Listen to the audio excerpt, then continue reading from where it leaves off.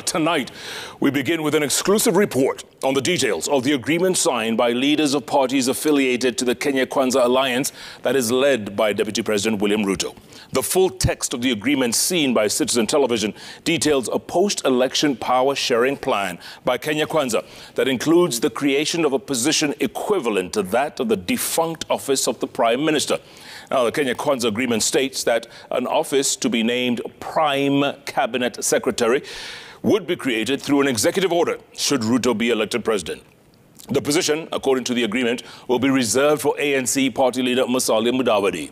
The proposed creation of a prime minister-like position through an executive order is likely to be seen as a change of mind by Deputy President William Ruto, who has repeatedly accused his Azimio la Umoja Kenya competitors of seeking to create more positions of power in government.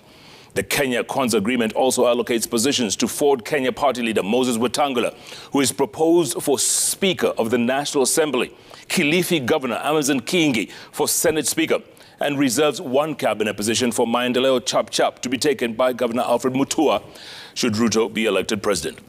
Now, the agreement, however, states that terms for these allocations, with Mudavadi and Wetangula being required to deliver 70% of the presidential vote in 5 western counties to William Ruto. Mutua is required to deliver 35% of the Ukambani presidential vote to Ruto, while Kingi has a 50% threshold to deliver to the deputy president in Kilifi County. Citizen TV's political editor, Francis Gashuri, now walks us through the detailed Kenya Kwanza agreement, authored by Tharaka Nithi senator and lawyer Kindiki Kithure. Details of the Kenya Kwanza coalition agreement reads like a return on investment, reap what you sow power sharing deal.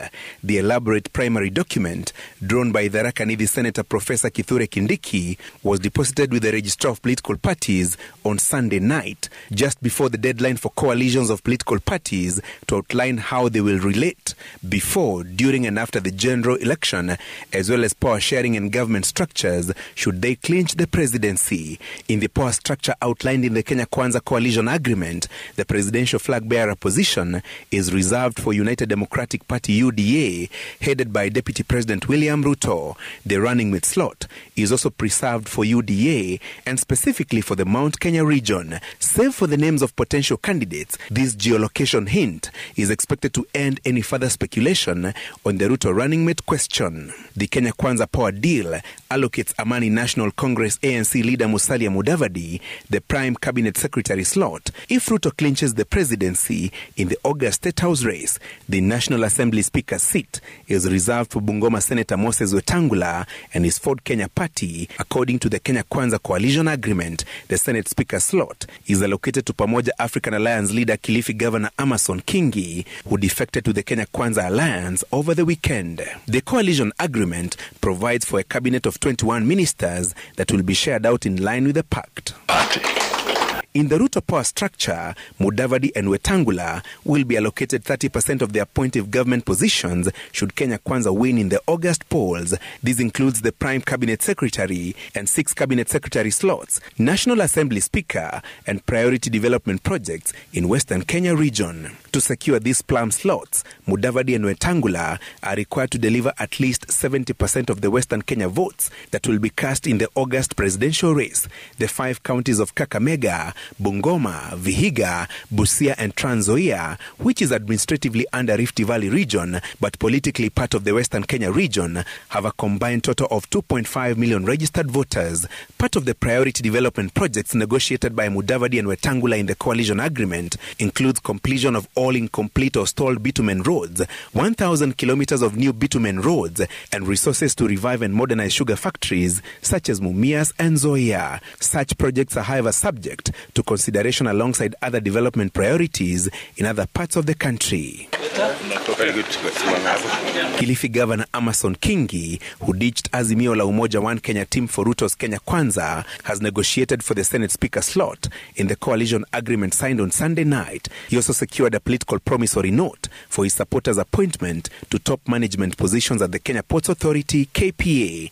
The agreement schedule, however, requires Kingi and his Pamoja African Alliance PA to secure for Ruto at least 50% of the presidential votes cast in Kilifi County in the August State House race. Kilifi County has 582,631 registered voters. In the agreement, Kingi's party will also be supported by the coalition in the race for Malindi, Magarini, Ganze, Rabai and Kaloleni parliamentary seats.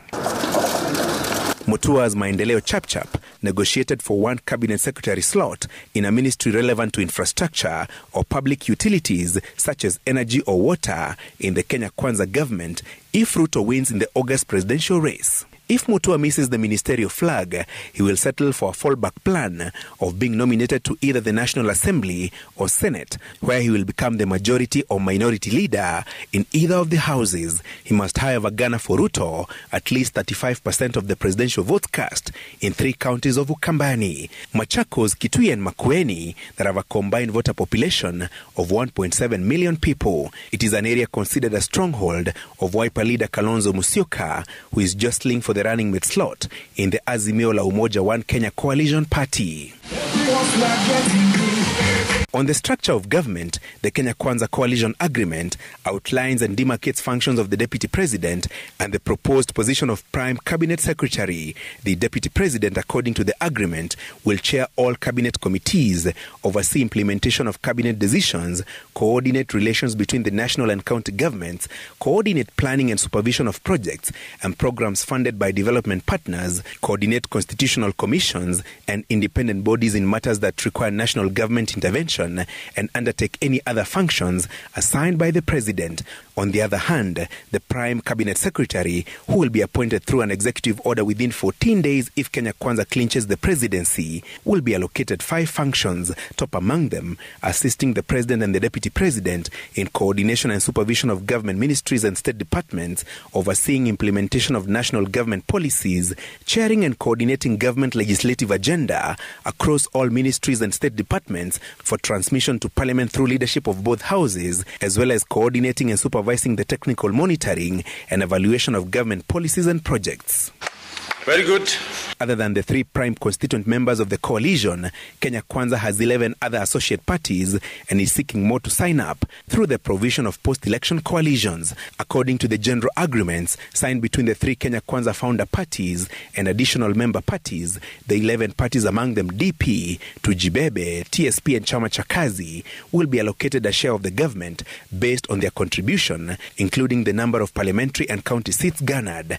The coalition's highest decision-making organ, the Party Leaders Forum, will be chaired by Ruto, with Mudavadi and Wetangula as members. Francis Gashuri, Citizen TV.